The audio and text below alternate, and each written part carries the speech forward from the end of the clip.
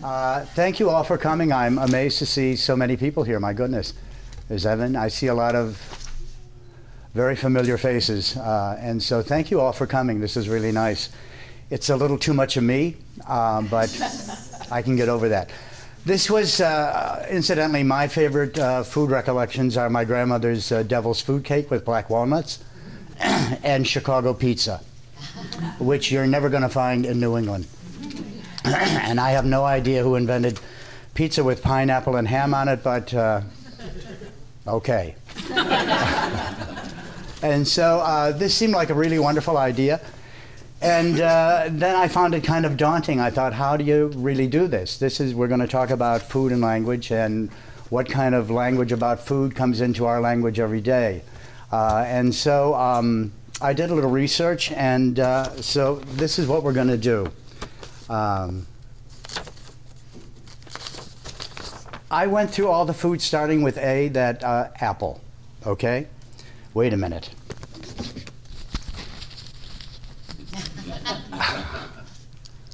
Oh, gosh. It's not the Elks. Okay, I started with apple, okay? People will say, you're the apple of my eye, I want to go live in the Big Apple, or they pick the apple on the tree of life. But apple is the symbol of love, joyousness, and knowledge. I thought you'd like to know that also. The next one I came across was cherry. As bearing flowers before its leaves, the cherry tree symbolizes man and woman, born naked into the world without possessions, and as they also return to the earth. But cherry often means the word perfect, like the 1954 Cadillac Coupe de Ville was in cherry condition. Got that? You know, you all have these words also, so if you want to tell me about how it came into your life and how you use it in some way, please do, you know. The next thing I came to was chestnut. It has a Christian symbol of virtue surrounded by thorns but untouched by them. But it's also a word often used to refer to an old joke or an old story. What a chestnut that was. Corn. Corn is real interesting to me. Number one, it's the color yellow, which is the color of energy. And it was the thing that really brought the early settlers into this country through the first winter. But we use corn to mean it's not funny, like a corny story, or it's too corny for me to appreciate. And then I got to crab. As Cancer, it is the oblique retrograde movement of the sun after the summer solstice. But, you know, we all use it to denote, you know, what a cranky person this person is. He's such a crab. And so that's how we use that. From that, I went to date. We use it as a meeting or a tryst or a certain time of life, a time to meet somebody at some point. But it is also the symbol of fertility and fecundity. So to use it that way, it really falls into place. Is this all making sense? Okay. And then I got to the egg. Excuse me. It's the cosmic egg, symbolized by the sphere. It is the life principle. But you also use it to egg someone on, to urge someone. Or a person is a bad egg, not a nice person. Or you're caught in an error. I've got egg on my face. And then we come to goose. It is known as the breath or the wind, love, and the good housewife, calling a person a silly goose and, of course, goosing someone. You can all make up your own words to this one, I'm sure you know. Grain, I got to the seed of life. We use it as a grain of truth. There wasn't a grain of truth to his story, so forth and so on. And then peach. Peach with the citron and the pomegranate is one of the three blessed fruits of Asia. It's often used to denote goodness, terrific beauty. Isn't she a peach? It's a peachy idea. And so this is how I got to all of this stuff. And I got to the scallop shell. It's the feminine watery principle, the universal matrix. Do you all know the story how the Coquille Saint-Jacques got its name? You don't? Oh, thank goodness.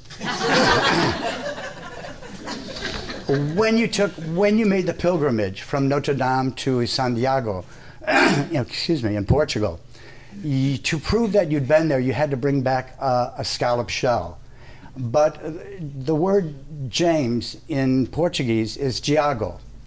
In French, it's Jacques. And so when you brought it back to France, it was a coquille Saint-Jacques. You brought the shell back from St. James. And I think it was Escoffier who decided to, let's turn this into a dish. So that's the story on that. The other story I'd like to also add is the macaroni. Do you all know about macaroni? Well, in Naples, Italy, they never say pasta and they never say sauce. Anybody Italian here? Okay, stop me if I'm wrong. And so the story that I heard and read about, this is a long time ago, was that the Bishop of Naples, Italy, had gotten word from the Vatican that they were sending a cardinal to look at the church and to look at the people and so forth and so on. And so the Bishop of Naples was so excited, he said to the cooks, he said, you've got to fix something utterly amazing. The cardinal is coming. And so they worked in the kitchen for several days and came up with this dish. And the cardinal sat down to eat, and they set it in front of him, and he looked at it, and he clutched his heart, and he said, oh, macaroni, which in Italian and Latin means, oh, my dears, which sounds a little gay to me, but, you know. Okay. It also brings us to strawberry, which is the symbol of the righteous man, the fruit of good works, and when served with violets, it symbolizes the humility of pure righteousness. It's interesting that that would be that, because, you know, our restaurant was called Blue Strawberry. And strawberries are also one of the vegetables, one of the fruits that doesn't need to mingle to procreate. It doesn't need a man and a woman, a male and a female, okay? We now come to turkey. Turkey was once designated as it should be the bird of the United States. Thank goodness it wasn't. It lost out to the eagle. The word turkey has become a slight put down for some people, not so slight for a lot of people. And then I got to stew. Stew often denotes confusion or musing. I stewed over it for hours. But in Yiddish, there is a thing called a tzimmus. Do you know what tzimmus? It's a mix of a medley of vegetables, and which also means, oi, what a tzimmus this was, means that you got into a stew over something. So, you know, this thing with food and words go to all different languages. Marmalade, you all know the story about Marie de Medici and marmalade? Hey, where you been? When she lived at Chenonceau, which is this beautiful chateau over the Avon River in the Cher River in France, she became ill, and they called in the doctors. This is Marie de Medici. And the doctors then went to the chefs and said, you must fix for her some oranges boiled down in sugar. This will be a great help for her cold. And so the chefs would talk about it, and they'd talk about Marie's malade. She has a malade, and so it became marmalade. That simple. Yeah, I know it happens. The word al dente was kind of never really popular in this country until the early 70s, when somebody on television talked about pasta being al dente, to the tooth, to the taste of the tooth. And so suddenly everything became al dente. Vegetables became al dente. This should be done al dente. I once, when nobody remembers Ginger St. John, I don't think. Anybody here remember her? God, we're getting old. You remember Ginger? Also known as Jennifer? Yes. God, you're too young. She must have babysat you. She had a party one day, and she said, oh, I'm having a housewarming party. And I said, oh, let me cook for it. And so I decided I would make pasta, spaghetti. And so the spaghetti, I had just thrown it into water, and a woman came up to me and she said, I want mine al dente. I said, well, I'm going to try to do that for everyone. She said, yes, but I really like mine al dente. I may take it a little early. And I said, well, don't take it too early or it'll be raw. And so it cooked for maybe 3 minutes, and she said, I want mine now. I said, okay, so I dragged it out, and it wasn't quite limp, and threw it into, you know, a thing and drained it off and put it onto a plate and poured the sauce over it. And about 10 minutes later, she came back and she put the whole plate down next to the sink, and she said, the pasta wasn't well done enough. And I said, you wanted it al dente. She said, yes, but it wasn't done enough. And I thought, what more can I say to this woman? I'll put her in the pot, you know. The other word that came up in this country was in the early 60s when Jacqueline Kennedy talked about doing a lunch. And one of the things that she served was a quiche. And suddenly, within 4 days, every upscale restaurant in the country was serving quiche. So it became a whole thing in our language. Today, it's tapas. That's the new word that everybody is using. Everything is tapas. So it's real interesting to watch the food world and what comes up and what's new and what people start talking about. That brings us to meat and potatoes. It's an expression used to tell people that you were manly. I'm a meat and potatoes guy. It's also a slight put down to haute cuisine or anything like it, connecting what they might conceive as food for women, or maybe even a little too gay. I was sitting, getting ready to do, this is years ago in Kittery, and there was a guy there. We were going to do, it was a judging for chowder. This is probably 1972, 73. And so I was sitting next to a guy who was an ex-Marine, and he was a selectman here in Kittery. And we began to talk about, he said, I'm really a meat and potatoes guy. And I said, did you ever eat at the Blue Store? He said, no, man, I'm a real meat and potatoes guy. And I thought, you know, that's what it is. It's meat and potatoes. It's just, you know, with a little something else on it. Yeah, I don't go for that kind of stuff. So I'm sure it wasn't all that he didn't go for. And we briefly opened a restaurant in Memphis, Tennessee. Not briefly, we were there for about a year. It was real hard to do. This was 1976.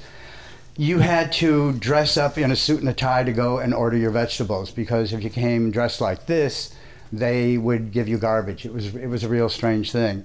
And so opening day, they came to interview us and said, tell me, Mr. Haller, why did you choose collard greens and champagne for the oysters? I said, well, it sounded like the best of both worlds to me, and so I thought, why not, you know? And he couldn't get over the collard green thing. I was also told never to serve rabbit in Memphis because that's, you know, black folks' food. And it was real strange. It was the first time that I saw racism in food. I think that's over with in the South now. I don't know, I've never gone back. I'm sure that I will at some point. So this is about what I have to say. Do you have any questions? Would you like to ask me anything at all? Come on, come on. Oh, thank goodness, yes. So over your years, what do you feel is the most overused word in food? Or words or phrases? Whether to critique food or in cookbooks or... You know, it's, they talk about everything being artistic, but, you know, made by hand. Thank you. That's, you know, I'm a little slow this morning. And I see that a lot, and I think, well, you're kind of overdoing it. It doesn't really mean anything anymore, but we do that in this country. We take a word and we overdo it, and then it doesn't mean anything at all anymore. Thank you for asking that. Anybody else? Yes, ma'am. What's your favorite dish to cook?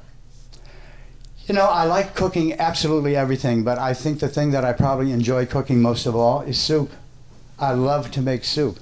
And I think that in all the years that I was at the Strawberry, that's, and we had a lot of, you know, a lot of people liked it, but I think the soup was it. I think once you start off with a soup, you got them, you know. Yeah. Yes, ma'am. If you weren't making your own soup, where would you get it around here? In New Hampshire or Maine? I make my own soup. I mean, I've gone to restaurants and had wonderful soups, you know. Brendan is here, he makes a wonderful soup. Evan Hennessy is here, he makes a wonderful soup. His son makes a wonderful soup. He's working on a recipe right now. There are wonderful restaurants that I like to go to, but I don't buy soup. I make it. I don't buy stuff. That's cheap. Yes, sir. What advice have you gotten over the years and that you would like to give to someone who's cooking in the beginning in terms of creativity? I think what I did was to opening night. You have to understand, I had never cooked for more than 6 or 8 people in my life. And suddenly there was 40 people, a whole house. I wrote down all the things that I knew that I could cook well, and I took off from that. So if you start with something like, say, perhaps stuffed mushrooms, which in 1970 was a big deal. But that was only with breadcrumbs and some Parmesan, some oil, and some basil and stuff. But if you took off from that and you started adding snails to them, or added something else, I think that's what every chef should and probably does understand. You take what you know best of all, and you just play with it. You just fuck around with it. Yes, way in the back, the good-looking woman. Mrs. Shapiro, what is it? What's the difference between a chef and a cook? Well, a cook heats a pan up and puts a piece of something into it, and they're cooking. A chef adds a glass of wine. Okay. Okay. Yes, ma'am. Is there something that, no matter how it's prepared, fried, extra cheese, sauce, gravy, whatever, that you won't eat ever, no matter what? Eel. Eel. I don't know why. I can eat snake. I've eaten snake. Eel, I just, ugh. You know, and I hear it's wonderful. You know, and all over France you can get it cleaned and stripped down and looking beautiful, and I just, no. Anybody else? Yes. I don't know, this is just coming to me right now, but I have 3 little girls, and, you know, as far as getting them to open their palates, and one of them in particular is very picky, and I noticed the way she's trying to describe how something tastes, and it's very different than what I think it tastes like or whatever. How do you, is it a real thing that someone like can have interpret tastes of food that much differently than somebody else? Do you ever? First of all, you need to read Marcel Proust. And you know, I guess that there is. I guess everybody sees it differently. I mean, we're all different, and I think we all have different tastes. And so to try to describe a taste is really difficult. And so, how old is this little girl? 8. 8. Yeah. Do you fix separate menus for those kids? Well, not menus, but I fix supper. I can have like the 3 things usually. Oh, okay. No comment. You know, I grew up at a time when that was it. You ate it. You know, and so, you know, I have friends who have kids and they fix different food for them. I'm trying to understand how you would explain a taste. That's a real hard thing to do. Everybody has a different shot at it, and it is different to everyone. And if she's 8 years old, she's got a wonderful imagination. And tell her to write it down. I like it. Yeah. Okay. Anyone else, please? Yes. Who's your favorite food writer? Oh, Rachel Forrest, of course. Goes without saying. I don't know. You know, I don't often read the food writers because it's like movie reviewers. They've seen 40 million movies, and so their taste is very different from mine. I don't mean reviewers, I mean like Ruth Reichel. Oh, she's wonderful. Yeah, she's real good. Right, And she writes books. and also, what's his name, who did Kitchen Confidential, who's got a wonderful job now. Yeah, he's really wonderful. Boy, I'd like to have that job. I'm still living in Maine. I think those 2. I'm trying to think what else. I have a lot of old books that I find that what's interesting to me is to read an old book where they talk about food. There's a book called Donnybrook, which is about South Berwick, Maine, written by a woman named Gladys Hasty Carroll, who is Ben Hasty's great aunt.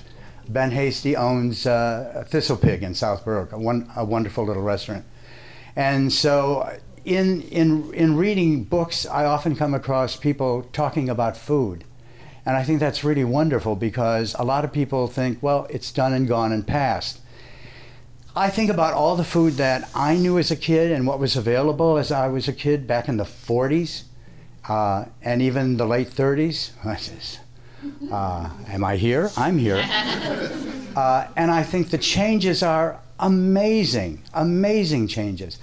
I look at Portsmouth today and I think, geez, it's really remarkable. I mean, there are great chefs and guys doing wonderful stuff, and not just there, but in Newmarket and in Dover, New Hampshire. I mean, about time. And so, you know, I see all of that, and I find that really kind of wonderful. I hope that answers your question. Yes. Anyone else, please? Yes, sir. What was one of your favorite food experiences, where and why? Geez, you know, the first thing that pops into my head is we were doing a catering. I catered a couple of times. I hate it. And we were bringing food for the SPNEA, the Society for the Preservation of New England Antiquities. And so it was early May, and it was still chilly, and I had made a big pot of cream of a fiddlehead fern soup. And I thought, well, it's still cool in the kitchen. I don't have room in the refrigerator. This will be okay. So I got up the next morning, we packed everything up, and we got to the place we were going, and I said to Esther, I said, get the soup open and we'll heat it up. And she opened them and she said, something wrong with the soup. I went over to look and I thought, the soup is bad. And this is soup for about 75 people. So often, as happens to me, it just plunks into your brain when you need something. You all know this happens when you need something. It just happens. So I said, you need to go to the supermarket, get me as many different colored peppers as you can, and get me some melons. Get me like honeydew and maybe a cantaloupe or two. And then I do what I always do. Wherever there's a refrigerator, I open the door and see what's in. Oh, I'll use that. Here's a hot sauce. And so, you know, that's what I do. And so they came back and I made this soup, and I said to the two guys working with me, cut this up like confetti.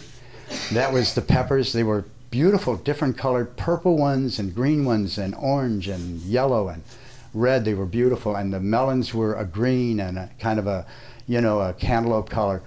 And so we heated. I made like a chicken broth. Somebody had something in the refrigerator, and I added that and added some other stuff. And we put it into the cups. We put all the. I'm making this a long story. We put the vegetables into the cups and then poured the hot chicken broth over it. And they took it out, and there was an applause. And I thought, Jesus, I spent 2 days making a cream of fiddlehead, and it's gone. And this took me 10 minutes, and they're applauding it. So, and the other thing that stands out in my mind is opening night at the Strawberry.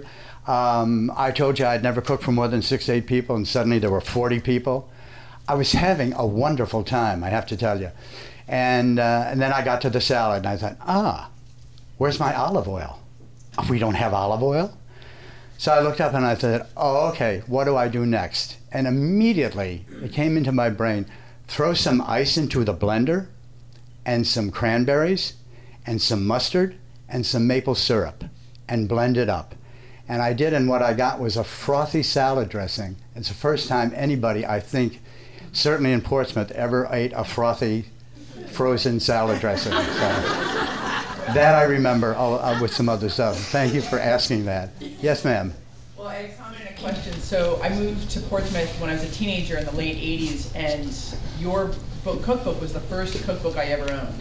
And I have to say, if you haven't read it, you should go find it, because it's completely different in the style of writing and by being descriptive rather than simply do this and then do that, do this. It's a wonderful read, but as somebody who's probably a bit of a rule follower, it really affected my thinking moving forward on how to cook.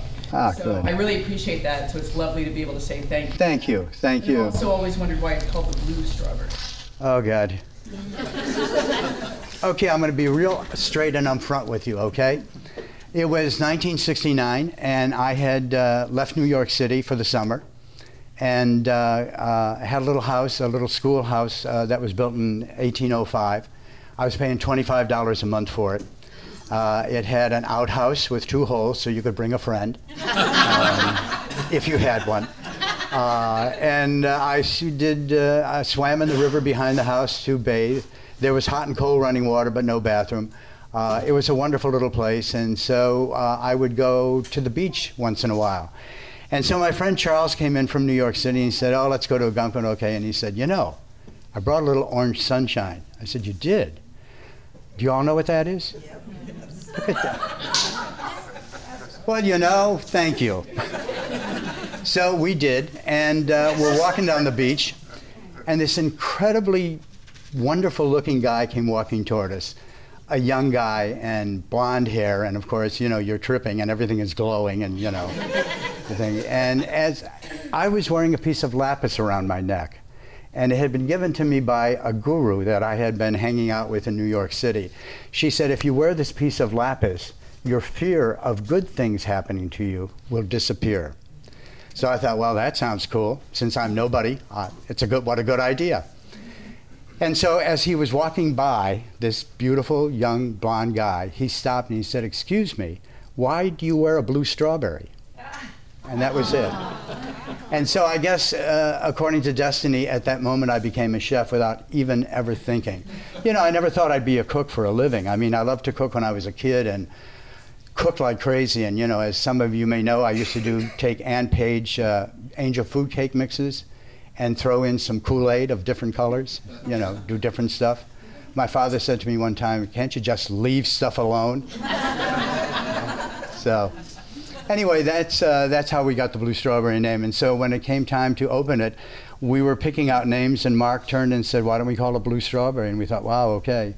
And I should tell you, we were open about 6 weeks, and it was a stormy winter, January, first week of January. A really bad night, and we had reservations, but everybody had canceled out, and I was getting ready to close stuff up when there was a knock on the door. And we opened it, and they said, are you a restaurant? We said, yes, we are. And they said, are you still serving? And he said, oh, yeah, because, you know, you needed the money. And so they came in, and they sat down and had, I guess, a wonderful dinner. They were really pleased, and they said afterward, excuse us, but we have to tell you, we're from Boston Magazine, and we were up in not Kittery, but up north. Where? Thank you. Can you remember anything? A little bit. And so they said, we had not a good time, and we're still looking for dinner, and your dinner was incredible. Can we bring in our cameras, and we'd like to write about you? And so they did. And then about 3 weeks later, Boston Magazine came out with a big headline on the cover for a great dinner in Boston, drive to Portsmouth, New Hampshire, in the Blue Strawberry. You know, talk about a kickoff. It was really nice. And we had Chinese people one night, and this is 1971. And as they were leaving, I said to one of the guys, I said, gee, I wonder how the Chinese people like my cooking. I'm going to ask them. And so I said, excuse me, tell me, how did you like my food? And the woman turned to me and she said, we're from Utah. I thought, so. Anybody else have a question? Yes. Yeah, I'm curious what you've observed and learned about community. Community. Well, everybody's nice. I must say that when we went to open the Strawberry, everybody was unbelievably helpful. From the liquor department, the licensing, everything. From Concord all the way down, everybody was just amazing to help us open. It was, I walked in at one point and saw people I didn't recognize who were painting, and I thought, who is this? You know, it was really a wonderful time. And the mayor at the time, Eileen Foley, we invited her for opening night. You know, I was coming from New York City, and I thought, the mayor is coming. This is like cool. And so, but she didn't come that night. She came early while we were, it was like 11 o'clock in the morning, wearing a pair of penny loafers and no socks and a mouton lamb coat. Remember mouton lamb? Mutton. And carrying a bottle of Great Western champagne wrapped up in tin foil. And I thought, you know what? This is really great. So the town, in terms of a community in Portsmouth, certainly in the 70s and the 80s and clear up to the 90s, and now it's wonderful, wonderful. I live in South Berwick, and, you know, 4 of us. Yes? I'm just wondering, with a show of hands, how many people here ever had the experience of eating at the Blue Strawberry? Oh my gosh. Well, you'll have to come to dinner tonight at my house. I'd like to know how many people would like him to republish the Blue Strawberry Cookbook. You know, that's really interesting. We want to do that. I think we're going to do that. We'll see what happens. You know, it's really a good book. I don't know. Yeah, thank you. Greg Sissel said it was the best cookbook he ever read, and I was really impressed by that. Greg is a chef, and so, you know, you want to hear that once in a while. You have the greatest influence on me as a cook. You and another woman in Louisiana that I grew up watching her cook. Because you really, you invited creativity. Yeah, I do. What you were describing about how you made your soup, the night that I was at the Blue Strawberry, and I think it was after that article, you made avocado dumplings that I, you know, both my sisters and I had never forgotten that.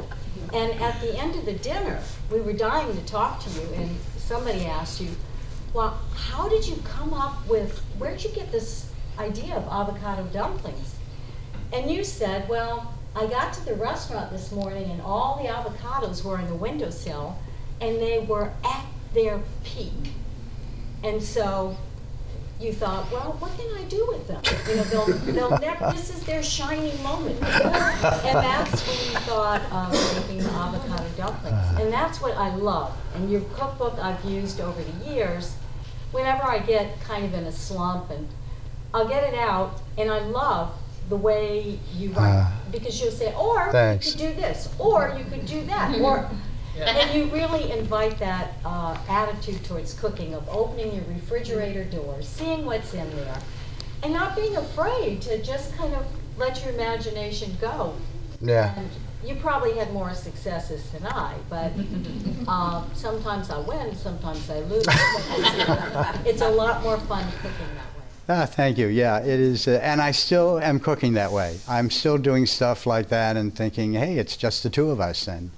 This is really nice. Put on your list to buy your new cookbook. Is there a lot of people I want to give it to? Well, this one, you know, is not a cookbook. This new one.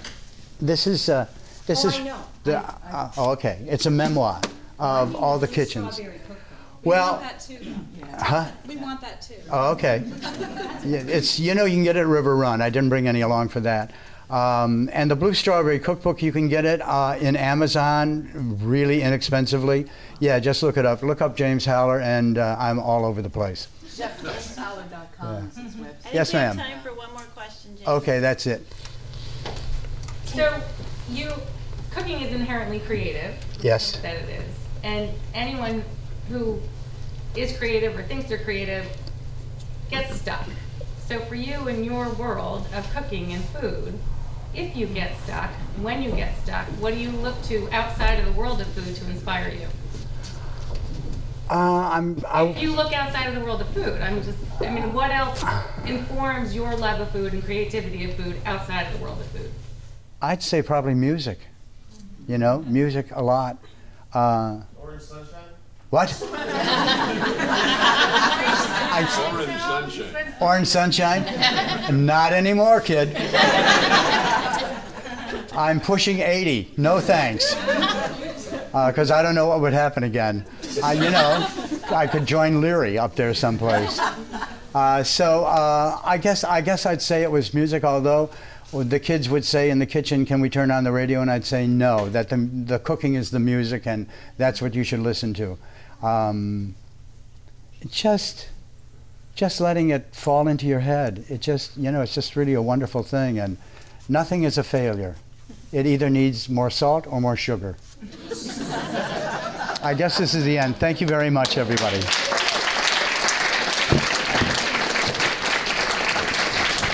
Oh, you're nice. Oh, throw money. Thank you, thank you, thank you, thank you. Thank you.